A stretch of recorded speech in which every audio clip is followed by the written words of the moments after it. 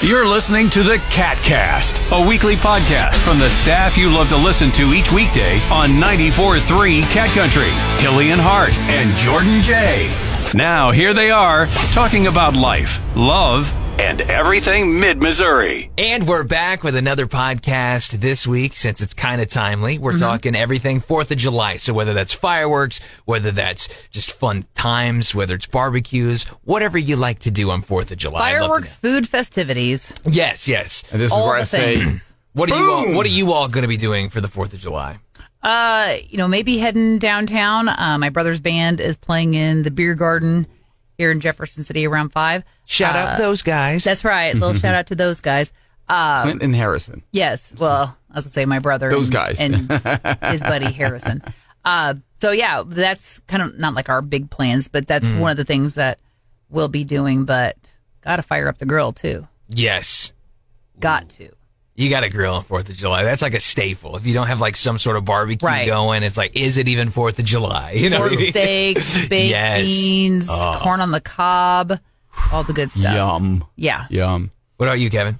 Really not a single thing. Hanging out. We'll probably cook out, and that's about it. You don't got no fireworks, nothing like that you're going to launch off? We make, if we can find some local fireworks, but, maybe it's 4 days off, so I'm almost guaranteed the grandkids are going to be over at some point. Yeah. Yeah, no, 100%. So, yeah. That has to be the case, right? Yeah. Do you have a favorite firework? I was going to ask that too. Yes. Like, so do I.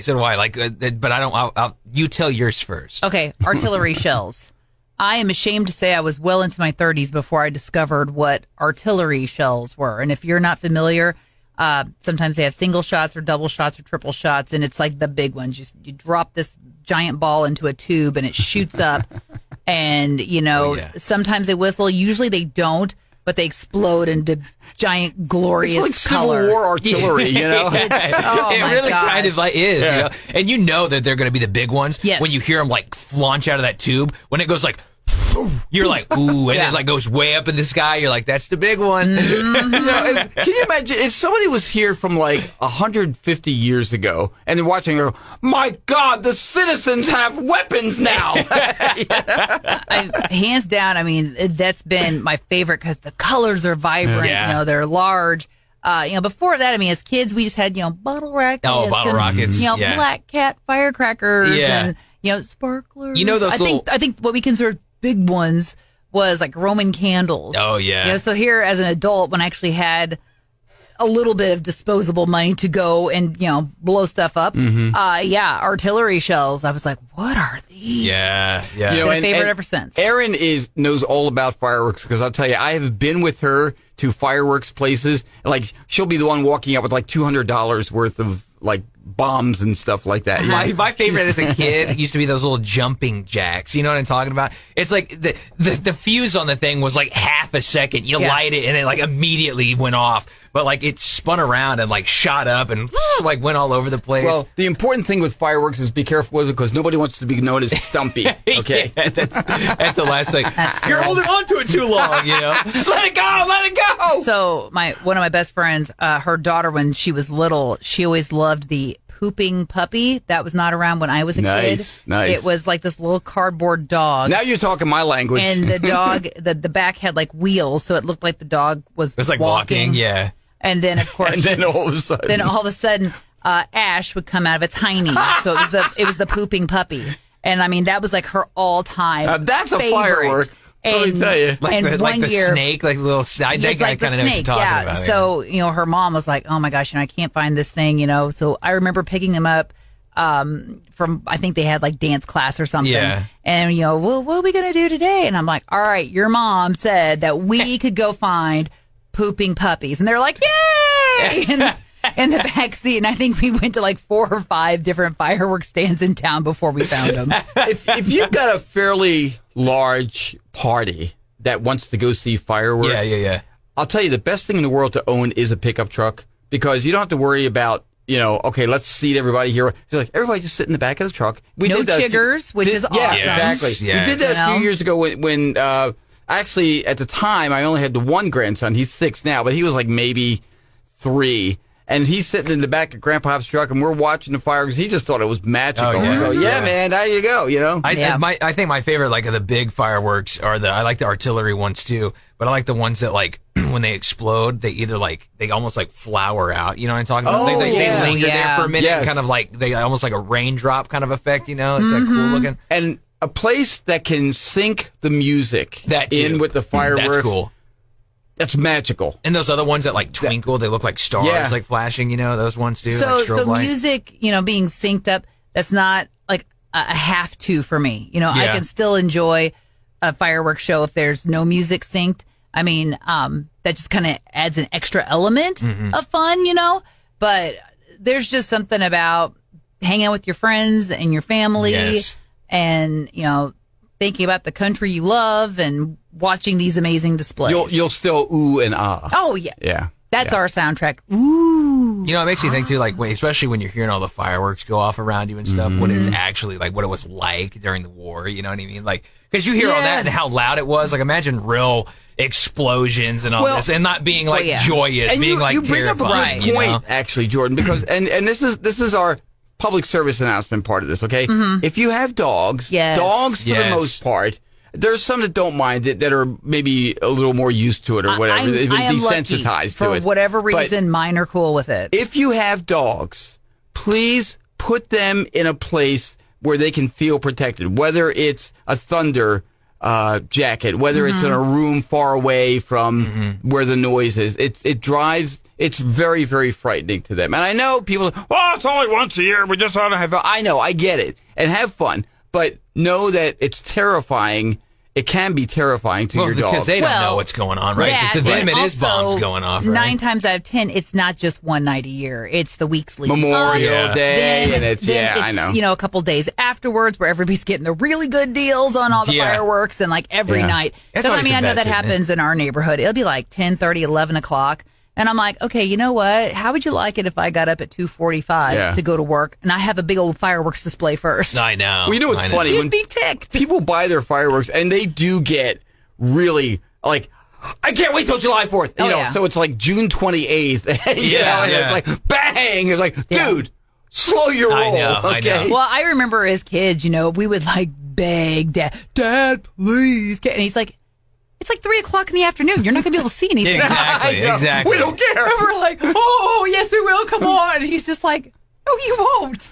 Yeah, that's the thing. It's like, it's not fair. Yeah. Here's a package of black cats. It's always dark. It's dark till you have to wait till 9 o'clock at night. That's not fair. See, that's when it was like we'd get all the pretty nighttime fireworks, and then they're like, all right, here's all the loud fireworks. You can launch those off during the day. Right. You know what I mean? Yeah. You had like the M80s, those little another one that has a short fuse, right? When you were real little, you were able to use those little corn cob things. You know what I'm talking about? The little sticks. Yeah. Where they just go, and you're like, woo! So what are those little sparklers? Yeah. So in our family, you know, I think Mom kind of appeased us kids by going, okay, you know it's time when you start seeing the fireflies. When you can see the fireflies, you can see them glow. They're having their fireworks already. Yeah, then you can see the fireworks. So, I mean, I remember it'd be like, again, 4 o'clock in the afternoon. Mom, I just saw one. It was just right over there. And she's like, no, you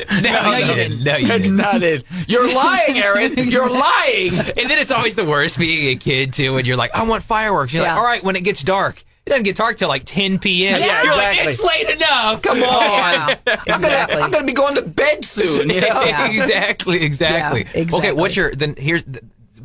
what is your barbecue staple, your 4th of July must-have? Ooh, we talking dessert? We talking mains? I'm talking mains. Pork steak. Gotta have pork steak. Gotta have pork steak? Yes. Grilled corn on the cob. Ooh, see, that was gonna be corn on the cob for me. Is just because like summertime, man, the corn's like great. That and then like as a side too for me, like I love potato salad. I'm a huge potato salad fan, but also watermelon season. Yes. Oh, good, beautiful ruby red watermelon. And, I know some people don't like the whole like taking the big wedge of. And just destroying it. I love doing and that's that. okay like that. But I'll tell you, my wife, and part of it is a neatness thing for the kids, she will chop it up into little cubes. Cubes. Like cubes. And that's a good way to eat it because you can just sit there then and like just reach into the bag and eat it like that. I can't tell you how many we get like the humongous like Tupperware container. Yeah. Full of that's watermelon. The way to do it. We get like 2 watermelon we cut up in there. Mm-hmm. It lasts maybe 2 days around the house. Everyone destroys it. Like watermelon's just like it's so good, right? Okay, like, so next big question then. Salt or no salt on your watermelon? See, my dad salts his watermelon. Your dad and I are probably about the same age. I've never heard of that in my life. Yes. My dad salts his watermelon. He puts salt on his cucumbers. He puts salt on his tomatoes. See, he loves it. I don't get that. Now, I will tell you, anybody that knows me, you guys have never seen me actually salt something. Like I haven't. I don't think I have. I don't do it. It's like... That's because your body has so much salt in it from the processed sodium. food. Exactly. it salts it while it's in your belly. Exactly. It's like, we'll already salt this up for you. I mean, don't get me wrong. I'll eat watermelon without salt, but I love it with salt. I see that. It's got like a sweet, savory thing. It's like it kind of enhancens the flavor. Does it a little bit? I've never heard of that in my life. Isn't that weird? Man. Must be. I just love how juicy and delicious watermelon is probably one of my favorite fruits. Like watermelon, pineapple, apples are like the best. Okay, so I mean, we were kind of talking about this. No. Okay. As far as like desserts for 4th of July, yes, it's got to be watermelon. I mean, we always did that as kids and stuff, and I still do it now as an adult. But grilling peaches, fresh peaches, and then grilling fresh rings of pineapple. And then, you sprinkle a little brown sugar on there and it caramelizes on the grill. And then like a scoop of ice cream on that. Ooh. Well, we're now into the season where the peaches are good. Mm-hmm. You know what I mean? Like a lot of times you got to wait till you get California peaches or Florida or whatever, But I think we're now into the season where we're starting to get the really good sweet stuff like Georgia or whatever. Yeah. So, those Georgia peaches. Oh. Yeah. Next level. That's great stuff, man. And you know what's interesting? If you have, generally speaking, fruit, the larger it is, there are exceptions, but the larger it is, the less sweet it is. I've heard that. You know what I mean? I've experienced that, actually. Yeah, for sure. Because you might think, this is really big and sweet, and not necessarily. Mm-hmm. Yeah. No, I've been disappointed by large and disappointed by small. Just sometimes you never know, Mm-hmm. Like, grapefruit, that's good too, by the way. I'm just getting hungry now. We're just talking about fruits. No. What are you, 65 years old? Is it breakfast time all of a sudden? We changed topics? We changed topics. Somebody bring a grapefruit into Jordan, will ya? You want oatmeal and an English muffin on the side? Yeah. Grapefruit, over here. Grapefruit, please. No, I do like grapefruit. But it's just that time. I'm thinking of I've already had some watermelon a couple times already, so. Tis the season. Tis the season for that, for sure. Absolutely. But yeah, no, I think for at least for the 4th, we kind of celebrated a little earlier last week, but we're thinking about taking the kids to the zoo, actually. That's what you were saying. Which, surprisingly, they're open. Like the zoo, both, I think, St. Louis and Kansas City are open. Do you want to know a fun little fact about July 4th, 1776? You know that picture we've seen of all the delegates gathered in Independence Hall in Philadelphia? Did it not happen? That is a complete lie. They did not all gather together there like that.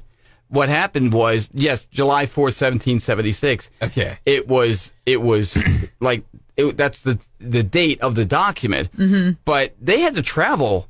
Mm-hmm. And you got to remember, this is the late 18th century. They had to travel from all the other colonies. So they weren't all there at the same time. They would arrive at a certain time and then sign it, and et cetera, et cetera. That makes sense. And one more thing, John Hancock obviously had the largest signature. Do you know why he had the largest signature? How come? Because he says he wanted King George to definitely see his on there. Wow. I remember that. We're breaking away, suckers. Yeah. It's like, we got our own country now, baby. So what you're saying is, like, if Benjamin Franklin or somebody else would have signed it larger, we want to be calling it Sign Your Ben Franklin instead of your John Hancock. Right, yeah. Give me your Ben Franklin, John Hancock says the smallest signature in a different universe. You know what's funny? I have a number of friends in England and Ireland, but like in England, and they'll say to me, come this time of year, hey, by the way, happy 4th of July. And I'm like, that's like an awkward, wish because, well, yeah, we rebelled against you. We defected from your country. But I get it. It's been long enough now. I think we're okay. Listen. And you're a staunch ally of ours. It's okay. We love you. The United States and Britain, we love each other now. We do, man. It's all part of history. It's all swept under the rug. We're like brothers who beat each other up when we were kids, and now when we're older, it's like, okay, we get it. Be like, but I loved you the entire time. Right, exactly, exactly. So, well, as you celebrate 4th of July, share your traditions with us. What do you like to eat? What do you do?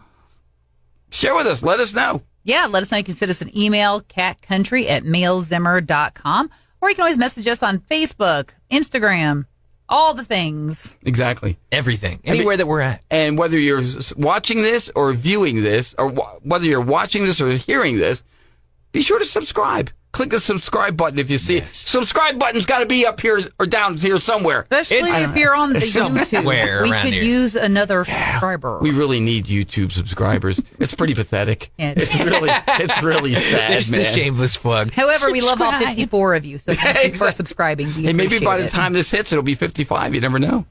Dreaming big!